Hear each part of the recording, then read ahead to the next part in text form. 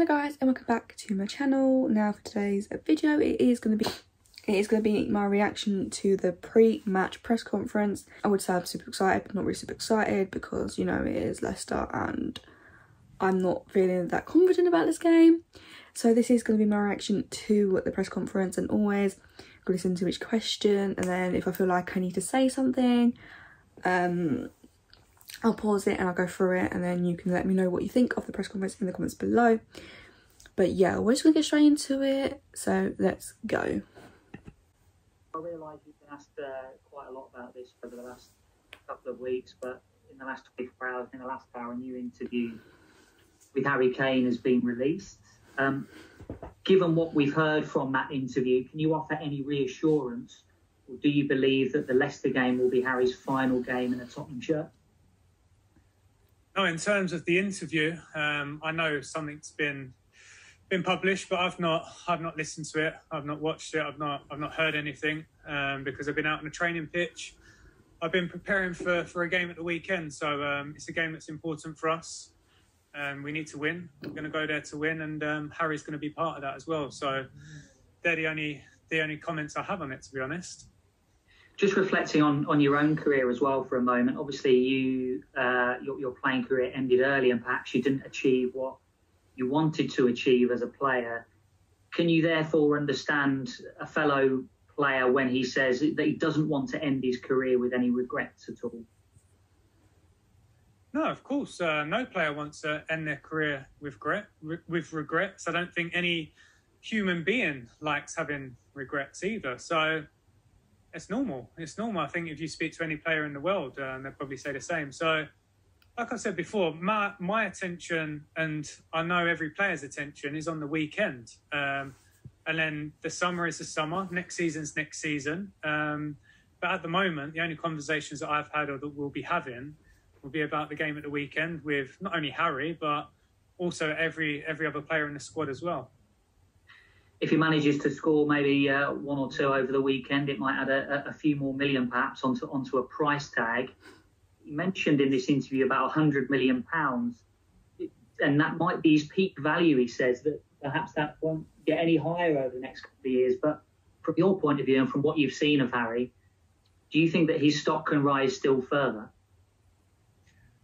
I think, first of all, I hope Harry scores a couple at the weekend, because I think his performances this season have warranted the Golden Boot. I think he's the best player in the Premier League. He's got the most assists, and hopefully from an individual point of view, he gets a Golden Boot as well. And in doing that, he helps Tottenham Hotspur get 3 points at the weekend. That's the most important thing. I can't speak on transfer value and people's stock and all that, because in football things change so quickly. So at the moment, Harry's a Tottenham player, and he's going to be involved at the weekend, and like I said, hopefully he can win the Golden Boot. Okay, David, can we move? They're so determined to get him to like say something, but he's not going to. He's mastered deflecting the questions and like asking about his stock value. Like, how's he meant to know what his stock value is? Like, yeah. But that question did make me laugh, which is something. But yeah, let's carry on. Please, thank you. Sure, no problem. Looking ahead then to the weekend, have you seen any extra motivation? I mean, with the background of Harry's situation, but also your situation as well. It's the last game that you'll be in charge of. Have you noticed any extra motivation after the Villa game? No extra motivation. Wednesday night was disappointing. It was massively disappointing for us to lose, and then also the manner in which we lost as well. I think it makes it very difficult to take. We have to bounce back. We've been in positions where you have to try and get over results as quickly as possible. And in football, the good thing is we've got a game in 2 days, which is still fresh in our minds the other night. So we want to win for our own sake as well. And then also when you're representing Tottenham Hotspur, you want to win. We know it's a big game. They've got something riding on it. We have as well. So we know the importance of the game. So in terms of extra motivation, no. The motivation is to win a game of football, and that is always the case. How will you look back on your time in charge? I mean, it's been a mixture of results, but then also you've had lots of people questions from us lot, Super League, Harry Kane, all this stuff. You know, if you go into an interview to be a head coach somewhere else, you can probably tick off how to handle the media. You've had some difficult situations to deal with, but how will you look back on your time in charge on the pitch, but also off the pitch as well? I think that question I'll probably answer in the summer or a bit further down the line when I do actually reflect, because at the moment my mind hasn't really thought of that. All the stuff you spoke about, it comes with being in this role. I respect you guys have got a job to do. I understand it. I've been involved in the media as well, so I know what it's like. It's not a problem. It's normal. It's normal. The most important thing when you're in this role is that you take care of business on the football pitch. We've had a short time to try and change some stuff quite a lot. We feel like we have, but unfortunately, in key moments in a couple of the games, have gone against us, and ultimately you're judged on results. And Wednesday night was very disappointing. Not for me, because I don't have an ego. I'm not doing this for myself. I'm doing it for. And it was a disappointing evening for everyone associated with the club. And the most important thing now is we try and bounce back at the weekend. In terms of me and my career and stuff, yes, there's stuff I've learned, of course. I'd be crazy and silly not to take some things. But in terms of reflection, I think it's something not to think about right now. And for the weekend game, obviously there's still stuff on the line for Tottenham Hotspur, European qualification. Obviously, you would prefer to perhaps qualify for the Europa League, but would it be satisfactory if Tottenham were to qualify for the Conference League? I think we want to win. We want to win, and then we'll see where we end up. The first priority is to win. Unfortunately, the other night damaged us a little bit in terms of it's not in our control now, certain things. So we're disappointed with that. But now we have to bounce back and firstly take care of the weekend and the weekend's result. And like I say, if we win, then we'll see where we end up next season. And just a final one from me on something slightly different. We've seen the Met Police investigation into online hate. They've made a couple of arrests. And obviously, we can't talk about the specifics of the case, but obviously Tottenham players have been the target of online hate this season. Do you welcome authorities taking steps to try and stop this? Absolutely. I don't think it's just been Tottenham players either. I think it's a lot of people, not just footballers, people in society as well. So I'm happy that something's been taken into consideration. There's some accountability for certain actions, and hopefully going forward, these things can get a lot stricter. Thank you, David. Ian Abrahams. Yeah, I agree with that. I feel like, because I saw it on the Spurs Twitter, I'm glad that there's more action being taken against people that abuse people online. So that's a positive to come out of the season, even though it should have happened a long time ago, because this abuse thing on the internet has been happening for years. But it's good that it's finally getting sorted. And yeah, there's not really much else to say on that. Hi Ryan, how you doing? Yeah, I'm all right, thanks. Last game as manager of Spurs, would you claim it was a success? Sorry, Ian, can you repeat that? Your last game as manager of Spurs coming up, would you claim your period in time has been a success? Listen, we've still got another game at the weekend to judge that. I really believe we've made some changes that will help us go forward. I really believe that. In terms of a success, we'll see. We'll see what the weekend brings up. I think the most important people to answer that question are probably the board, the fans, the feeling, the players. Of course, I have my opinions on what we've done as a coaching team, as coaching staff, and I believe we've changed some stuff and helped the group as well. So, I go back to the most important thing in this role, or when you're coaching a team, is the results. And the other night was a dent. It was tough to take. It was disappointing. But we need to bounce back and get a good feeling at the weekend come Sunday evening. There's a lot of negativity around a lot of football clubs right now, including Tottenham, who were top at one stage and may now only finish as high as seventh. Do you understand the fans' view on that? I mean, I asked Speaker Arteta if Arsenal's season had been an acceptable one, finishing seventh. He said no. So it'd be interesting what your opinion is on Spurs on that front. Yeah, I agree. Frustrating, obviously disappointing. We don't want to be where we are now. I've no shame in saying that. Absolutely, we as a club we want to aim for better things. I know the chairman has mentioned some things in recent days about the direction we want to go as a football club come next season. So we'll get the weekend out the way and hopefully win that game of football. And like I say, we'll see where we finish up. But of course, we don't want to be where we are. There's absolutely no problem with saying that. I understand the frustration with our fans, but it's important the fans know that our players are feeling that too.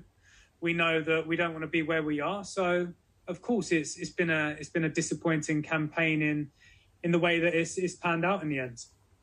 And last one from me, in terms of Spurs' future not being in this position in 12 months' time, how much of a rebuilding of the team does there have to be? There are all those years under Pochettino where it was basically the same squad after year. Didn't change actually that much, to be fair, under Mourinho. How much does it need to be changed? A lot this summer, regardless of what happens with Harry?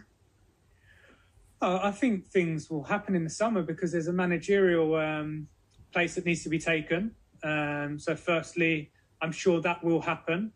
And then, like I say, to echo the chairman's words about getting back to the DNA of this football club. And it's important you build something. All successful clubs recently, and as years gone by, have had time to build something. They've wanted to go in a certain direction and work a certain way. And yeah, I agree with the chairman. I think we do need to build something, definitely, and hopefully we will. These things can take time sometimes. Sometimes they can be quick. You look at a team like Liverpool, for example. I think they've finished 8th twice in the last decade. But under Jurgen Klopp, their time, they built something. They won the league, and the feeling is different. So this football club, we have foundations there to build something, and hopefully that can happen. Okay, thank you, Moose. Regarding that, I mean, I agree with Liverpool. They were behind us in terms of team and everything. So they were able to rebuild and bring players in like Van Dijk and then Alisson as well, that they took them to the next level. The only problem with Tottenham is that most of our best players will want to leave this season and maybe next season. So I don't think we have time to rebuild with them involved, which is kind of a problem. And we're trusting Daniel Levy to rebuild this team when we needed a rebuild a few years ago. I don't see it happening. But what Ryan Mason is saying is correct in the terms of there is players here to be part of a rebuild, but then most of them will probably want to leave, so it's pointless. So next season, who knows, we could be in a similar position because we know what Daniel Levy's like, and he's not going to spend a lot of money unless he has a personality transplant, which is not going to happen. Let's just carry on. Move on to Olivia from PLP. Hi, Ryan. Hello. You know that performance midweek. What can you put your finger on what those inconsistencies are down to? No, I can't really. I mean, these moments in games where I think if we break down the game the other day, the first 20 minutes, I think we had the best part of 70% possession. They didn't have a shot on our target. We was in control of the match. We was 1-0 up, and then an unfortunate moment with the own goal, it changes the momentum. The feeling is different. And I think we're trying to work in a way now that is probably different to what we've been working under the previous management. So these things take time to stay disciplined at and not lose our shape or not lose our structure and things like that. So these moments in football, they're crucial. I spoke about the Leeds moment with the offside, and these moments, they change the whole dynamic of a game of football. And I believe the other night we lost our way for 20 minutes after the own goal, after that situation. And then we give them another goal on the stroke of half time as well. So to give 2 goals away in the Premier League, it becomes difficult to turn it around after that. And a word on Leicester as well. They've been brilliant this season. They are where they are in the league for a reason. What sort of challenge do they pose you this weekend? Yeah, it's going to be a big challenge. They won the FA Cup, so I'm sure they're on a bit of a high from that. And then obviously they had their midweek game as well, which I'm sure was disappointing for them. So there's a lot riding on this game. We know that. We respect them. They work in a very good way. They've got a really good manager. And like you say, they've had a good season as well. So, yeah, it's a difficult match, definitely. I think it would be a difficult match for both teams. So it's important we go there with the belief to come out on top. And just finally, I know you said you don't want to talk about, your role as manager until after Sunday. But if you could just tell us how much you've enjoyed, stepping up and taking on this role as the club that, you love and you support and you pay for. Yeah, I have immense pride. I mean, to be given this opportunity to represent the club in the role that I'm in at the moment is very flattering. It's one of the best jobs in Europe. And to be given that responsibility is a big deal. So I've enjoyed it. I wish we could have had some more positive results. Obviously, we've had a few at home. We've put ourselves in a position now where we have to go into the weekend and win a game of football. So once that game's out the way and hopefully we get 3 points, then maybe I'll be able to sit down and speak to some family members and really enjoy the experience. But at the moment, yeah, it's been crazy, but also it's been something that I've fully enjoyed as well. Okay, thanks, Olivia. We'll go to George Cummins. Thanks, Simon. Hello, Ryan. Ryan, in this latest interview Harry Kane's done, he said he wants to play with Kevin De Bruyne. So is this where his future's going to be, Man City? Oh, like I said, I wasn't aware of that because I've not heard it, but I'd love to play with Kevin De Bruyne as well. I think every footballer in the world, every footballer in the Premier League is an exceptional player. And from what I know, I've spoken to him a few times, he's an exceptional person as well. So I think if you ask any footballer in world football right now, would you like to play with Kevin De Bruyne? I think they'd say yes. Okay. He's got to be looking at deflecting questions. That was a good way to answer that question because they keep picking these Hurricane questions and I'm just like, can we just leave that alone? Like, just let us Spurs fans enjoy this, try and enjoy this last game without having to think about Hurricane leaving. Because I don't want to think about Hurricane leaving until at the end of the season, and then I'll be like, okay, no. And then if I see that happens, I'll be like, okay, I can accept it. But until the season's over, I don't want to think about it. So keep hearing these Hurricane questions, they keep coming up.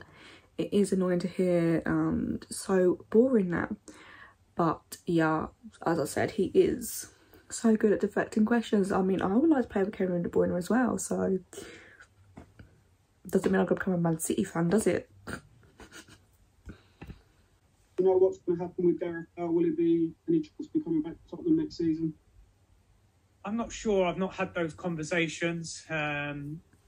We'll probably, or the club, will have those conversations at the end of the season. But after this game at the weekend, then he goes back to his parent club. He's a Real Madrid player. So these conversations, these situations, I'm not sure of. I just know that hopefully he's going to help us at the weekend.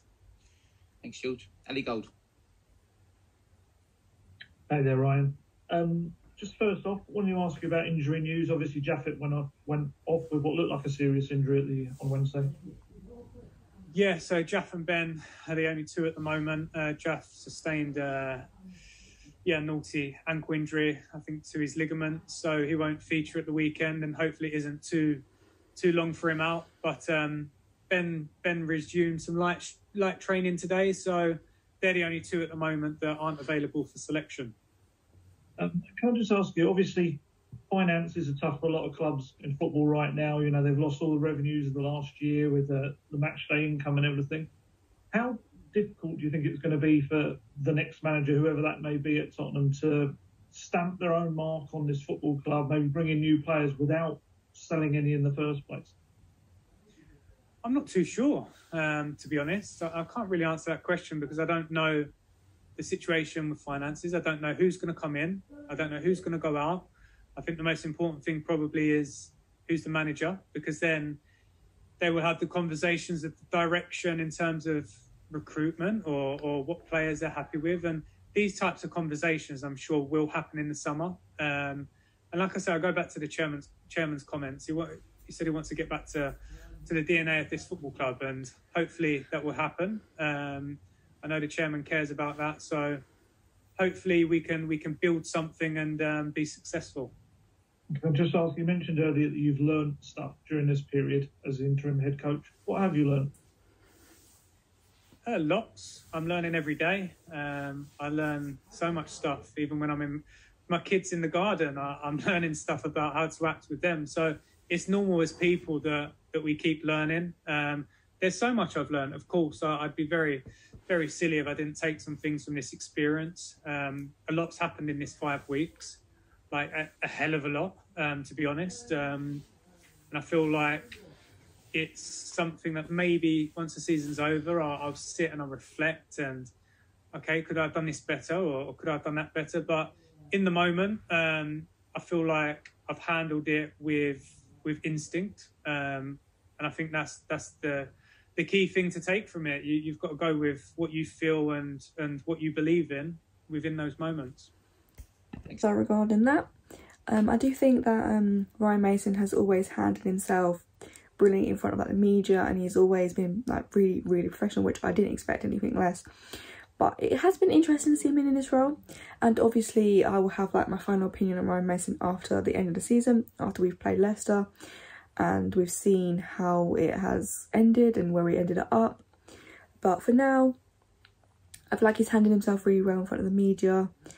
And yeah, obviously I wasn't too happy when we only got sacked 6 days before the cup final, but I do feel like Ryan Mason has come in and he's been brilliant with the like players, from like what we're hearing and like how he's been with them and stuff, and like training and like everything that's happened. So it has been, I'd say he's done a decent job so far, and I think it all ends until it all depends on how we end up at the end of the season. Thank you, Patrick. Hi, Ryan. Your predecessor, Jose Mourinho, was quite critical last season of Tanguy Ndombele's fitness and his attitude. Obviously, you haven't been starting Tanguy in most games. I think he only started in your first game.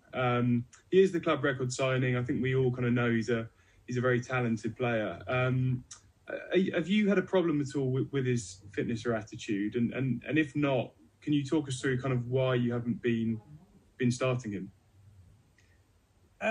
No, I'm not gonna. I don't think that there's another 10 or 11 players that haven't been starting in some games as well. So I don't think it's right to single out one player and explain my reasoning behind it. The players, the group have worked hard. They've really worked hard, and I think going forward as well, they want to work hard. They want to train in a way that prepares them to play in the Premier League at maximal capacity. So that's the most important thing. I think, yeah, these 5 weeks, I can't speak about what's happened before because I wasn't involved. I do know that the last 5 weeks, the players have been professional. They've wanted to work, and they've enjoyed working as well. And I'm sure I can speak on the behalf of any footballer. You want that to be in place. Okay, thanks, Dan. Finish with Jonathan Veal. Hi, Ryan. It's obviously a big summer for Gareth Bale with Wales and the Euros and everything. I think a few fans have thought perhaps that he's got one eye on that and he's not been fully committed to the team. Have you seen that at all? And in your mind, is he in contention to start on Sunday? No, I completely disagree with that. Personally, Gareth's. Listen, I can only speak of my experience in this last 5 weeks with Gareth. He scored 4 goals for this football club in that time. It's been excellent. Last weekend, I think, was the most minutes he's played in the Premier League all season, pushing close to 90 minutes. I think if you were to look at Gareth in that moment, he looked fit, he looked strong. He was brave. He added a different dimension for us, and he has severe quality as well. But that spike in terms of the minutes played, he felt his quad. In terms of him thinking about the summer, I don't believe so, because he was out there the other night. He was playing through some pain, playing through a problem he had for me, for himself, and for the football club. So in terms of Gareth's commitment, Gareth's quality, I think his commitment's been fully there in this moment that I've been here. And in terms of his qualities never going to leave him. I think you see that every time he's on the football pitch. Cool. And after Sunday's game, are you planning on having a debrief with chairman? Will you feed back to him what you perhaps think the squad needs in the summer and which players you might think should leave? No. My plan is the weekend, and then our season's done. I'm here for anyone if anyone wants to speak, but there's nothing planned, nothing in place at the moment. So my main focus and our focus as a football club is the game at the weekend at this moment in time. So let's talk about Gareth Bale. And I feel like people have taken his comments when he was on national duty a bit out of context, because he was just explaining what the loan deal was. And I feel like people just mistook that as, oh, I'm just getting fit for the Euros, that's what I care about, blah, blah, blah. But then he sort of explained himself, so then I feel like people kind of played off about that. But then all of a sudden, I feel like people are bringing it up again. I don't know, to be honest. Do I hope Gareth Bale comes back next season? Obviously, I would. Of course, like, who wouldn't? I have seen some rumours today that he's planning on going back to Real Madrid and then he's going to retire in 2022. I don't know. There's just rumours at the moment. Whether it happens or not, I don't know. But I would want him to come back next season, have a full stadium full of fans. In terms of his commitment and stuff, I feel like I've seen he's been 100% committed. Every time he's played, he's been 100% committed. Obviously, there were some games where he wasn't good and like he got dropped and stuff, but that was under Mourinho. But under Ryan Mason, I feel like he's been one of the best players. So I don't really get this sort of he has no commitment and always got his focus on the Euros. I don't agree with that. And then regarding that last question, I don't know why they would ask that, considering Ryan Mason just interim. I don't know if he has any like why he would go to the chairman and say, oh, you should sell this player, sell this player. I don't think that was the kind of conversation to have. But anyways, yes, that is my reaction to the pre-match press conference. There will be a post-match press conference reaction after the game, so look out for that. As always, if you did enjoy this video, give it a thumbs up, subscribe if you haven't already, and I will see you tomorrow, my live watch along for the Leicester game. And to be honest, I ain't looking forward to it, but I will see you guys then. Bye.